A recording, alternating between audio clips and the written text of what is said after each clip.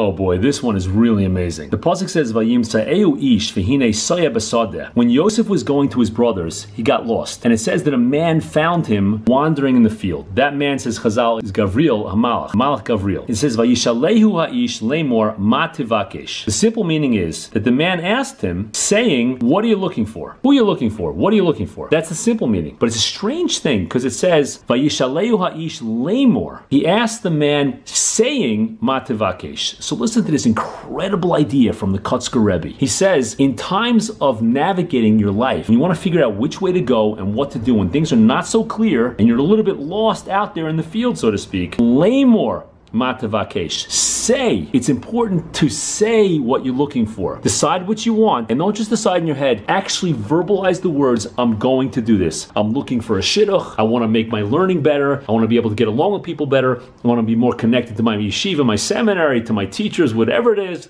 Yeah? Whatever it is that you're doing, say that that's what you want. Say you're looking for a parnasa. Say you want to get to that goal. And this is an incredible yesod in life. Your words make you.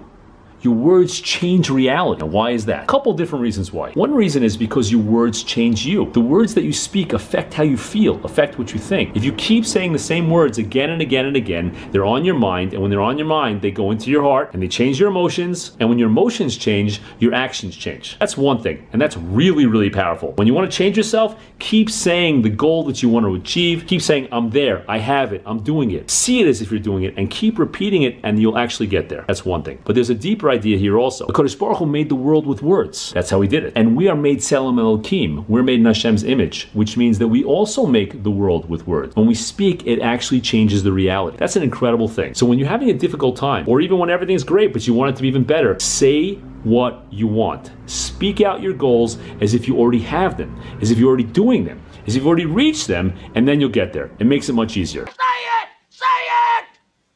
All right, I'll say it. All the best.